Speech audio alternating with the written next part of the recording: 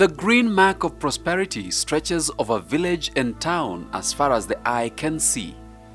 Land and sky have conspired to create this masterpiece of abundance and possibility. This is Kiambu County in central Kenya. The World Bank in the report Bright Lights, Big Cities ranks it Kenya's richest county by GDP per capita, while recent national statistics rank it among the top 10 counties with the least poverty incidence.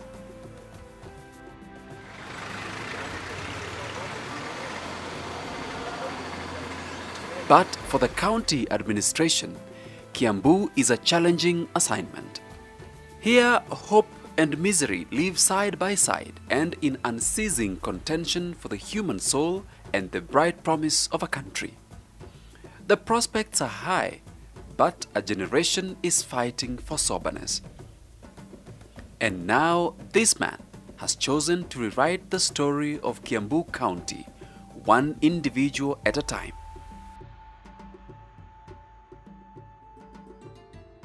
I said clearly that I'm going to make sure that I bring sanity to the field of alcohol.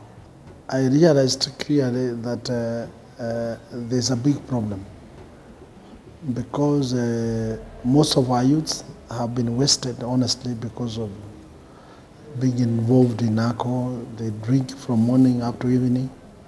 They wake up very early. Instead of going to work, they go to alcohol. And the traders have also exploited that situation. Our governor is at the forefront, very passionate about alcohol. And for reasons that we all know that Kiambu County has been the most affected by the alcohol menace.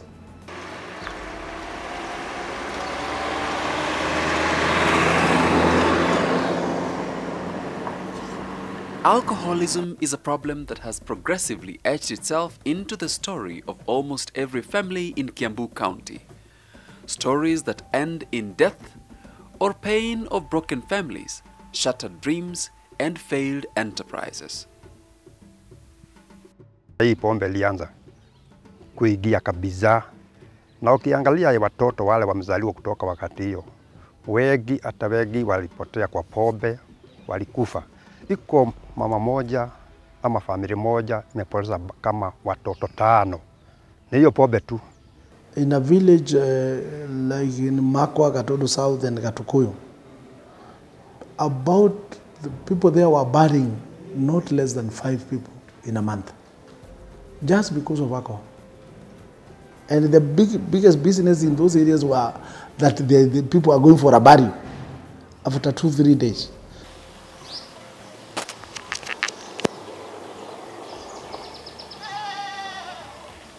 Daniel Thega is lucky to be alive, having been an alcoholic for decades, losing friends to the bottle along the way.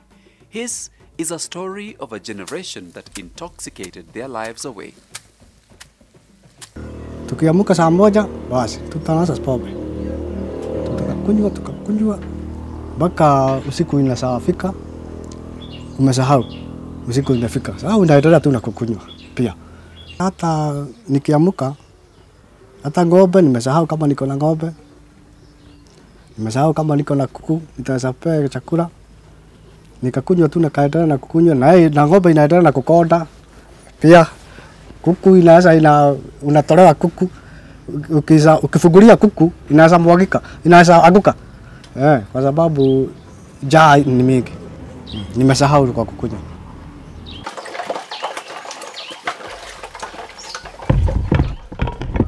Ilifika wakati sasa msichana wangu wa kwanza alikuwa nimechukuliwa na brother yangu yule mkubwa, ndiye alikuwa anamsomesa. Wa pili sasa alikuwa ameingia kidato, alikuwa form 2. Sasa nikaona maisha imenilemea sana. Hata kuna wakati alikuwa amemuitisha baba yake school fees. Akasema atamletea, silikuwa kwa simu, akaenda akatoa, sikapelekwa kwa pombe. Sasa hapo nikasikia kama ni kuenda ama ni kukaa kwa boma. sijui nifanye nini.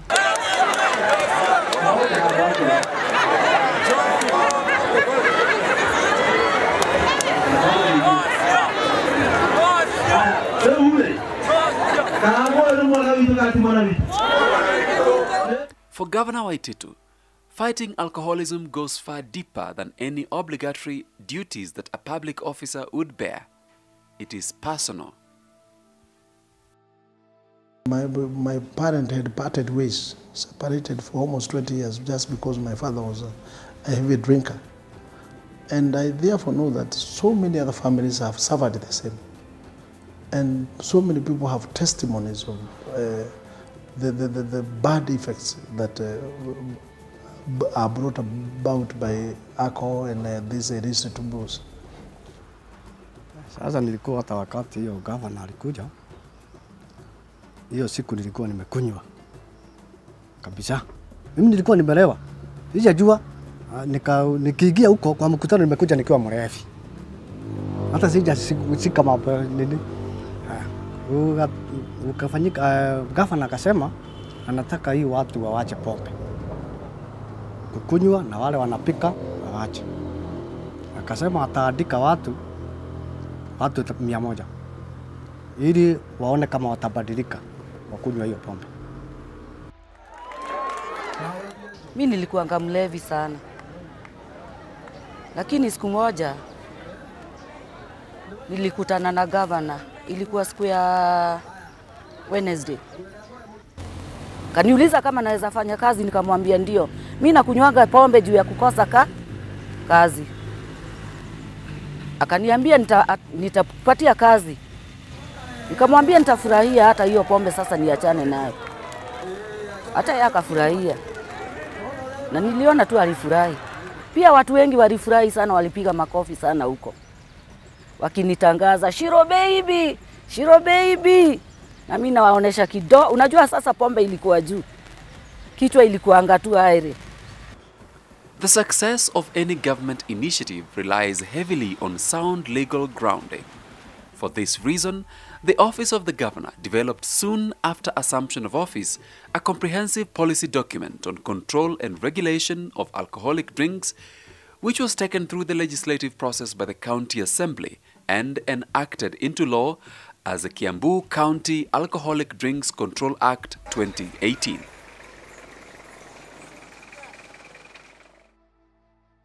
You see what a law does? It creates for you a framework within which you're supposed to implement any of the functions. So what this law does is first to create the whole system of administration who is supposed to be responsible for that bill or that law. Because when you do a law, it must have its implementers. So the administrative part establishes the administrators of this law. It brings in the county executive member, it brings in the directorate, it brings in a whole lot of licensing officers, committees, all of them who are now responsible for implementing the act. The Act is not only comprehensive in the manner in which it addresses the issues in alcoholic drinks control, but also in delegating roles and decision-making, ensuring that communities play a key role in attaining the results that they desire. In 3 broad areas of operation for which highly inclusive committees have been established, the Office of the Governor works side by side with members of the community in driving results as anticipated in the Act. The committees are Licensing Committee, Enforcement Committee, and Appeals Committee. And we have ensured that in those committees we have residents from those wards, not elected by ourselves as the executive, but by the people. For your information, the governor, together with his team, went round all the 12 sub-counties and ensured that all the wards nominated at least 3 persons to sit in those committees, from which he's going to appoint at least 1 person from each ward. And those persons appointed in each of the sub-county to represent their wards are going to sit together with the county members to now process all applications. for licensing. And they are the ones who will be responsible for addressing public complaints. They'll be responsible for ensuring that all objections are addressed. And if any person or any group of persons feels that a certain bar should not be in a place, that committee will pronounce itself in that respect. And I'm sure they will most likely, and I'm almost confident that they will honor the residents' objection. The process of licensing is elaborate. Conditions and standards are laid out that brewers, distributors, bar operators and all other players must adhere to before getting the nod to operate. This ensures only safe alcohol is sold in the market. We are also engaging them because we want them to understand that we have no problem with people who trade in brews that are authorized. The problem is that, and what we are really trying to protect our people from, is like you could see that you are buying a drink in the name A or B, but actually what is inside that bottle is not drink A or B. Somebody has taken that bottle after somebody consumed the original drink and has put in another concoction. As a way of guaranteeing conformity to the conditions of licensing and safeguarding the market and community from illegal operation, the Act provides for enforcement. Enforcement operations are carried out every day by frequently trained county askaris with the support of community representatives and, most importantly, reformed alcoholics. These enforcement officers, a majority of them actually come from the various wards. So we are going to those wards and the 60 wards in Kiambu County, and then we actually identify. It's more or less like talent searching. Those people who have the passion for enforcement, and then we are bringing them to our enforcement unit, so that we initiate what we can call community embracement or community acceptance, such that the community can accept that these people, they are law enforcers who have come to our place, and they are people that we know, and people who mean good for this ward where they come from. Closed for business, and rightfully so. Just 3 months into implementation, and the Kiambu County Alcoholic Drinks Control Act 2018 has its impact glaring in shopping centers and villages across the county. Bars and nightclubs that have not complied are closed, and so are wines and spirits shops. We have also outrode completely our wines and spirits shops. We don't want to see them, because they have been cause of the problem. Most of the problem has been from these small shops here and there for wines and spirit, and we have outrode them completely. We are only going to have bars, and if anybody wants a nightclub, they are going to get an approval from the residents of that area. Even as the law takes its course, bringing traders of alcoholic drinks and consumers into shape, not everyone is happy. Some traders are holding out for dodgy profit, while some consumers are clutching to the now dwindling drops of illicit brew. Bar owners has always resisted paying licenses. But this time round, we are saying everybody must pay the licenses. There's no shortcut. And then every bar owner must meet some conditions, which are already set in our own bill of 2018. Some people have been making a lot of money, definitely, and they have to fight back because they cannot part with those very big incomes just like that. I know they fight a lot, but I'm determined to push it through. And this is something that, so far, I have a lot of support. As a standard of democratic society, the Kiambu County Alcoholic Drinks Control Act 2018 provides redress mechanisms for industry players who are not satisfied with enforcement actions. Traders or community members who are not satisfied with certain decisions of the licensing or enforcement committees can seek redress with the appeals committee. The committees are constituted to operate independent of each other, ensuring transparent and fair decision-making. The fight against illicit brew and irresponsible consumption of alcohol in Kiambu County is not all combat and law. In a stick and carrot approach of sorts, Governor Waititu's administration demonstrates the empathy and desire to find sustainable solutions that underpin all this effort. Opportunity is provided for alcoholics to not only quit irresponsible drinking, but also build their lives over again through rehabilitation and progressive gainful engagement. Niliajiliwa, sasa mimi ndio mwenye nampikia chai. Right now we have close to 4,000 people, 4,000 youths who have been rescued, and we have put them in a program. To begin with, we give them breakfast every morning.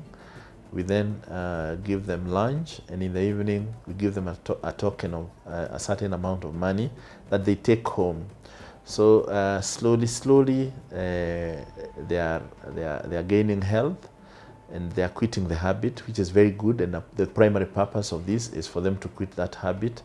And we will later, because of what you asked about sustainability, we are going to join them into circles or into groups, and the county will help them to open some businesses so that they can be traders and earn money from their own type of sweat. With the leadership of His Excellency, our Governor Babayao, we are, as a county and as a department, committed to the fight against illicit brews and alcoholism. The approach we're using, therefore, is one that is comprehensive and all-inclusive, to include creation of awareness to all, treatment of the affected persons, and their rehabilitation and reintegration into society as persons of impact. Part of the recommendation of the Kiambu County Alcoholic Drinks Control Act 2018 is production of annual reports on progress and milestones. And while work has only begun and no report is out yet, the people are keeping count of milestones and impact. I think one of the beneficiaries of particularly controlling the illicit brews is going to be the conventional bars. Because if those people are not taking those illicit changa and whatever, if they do a good job, at the end of the day, remember the motto for Tusker, baada ya kazi, si badara ya kazi. So what we are doing as Kiambu County is ensuring that we go back to baada ya kazi instead of badara ya kazi. The office of the governor has placed Kiambu County well on its way to breaking the chain of the bottle. Sahi nimebadilika. Hata najua kitabu hakuna, kalamu hakuna, uniform ikiisha, hivyo. Wakati hiyo sitajua. Mbele ni saa 2 asubuhi tulikuwa tunagota watu hapa kwa barabara. Leo hakuna. Hii shop center inang'ara. Inang'ara hata mgeni akiingia hapa anaona hii ni makwa ingine. Mabadiliko ile iko hapa hatuwezi kusema. Potential is not eaten, potential is exploited. So a lot will depend on how we, the executive, will be able to work together and also work with the population so that we move in the right direction.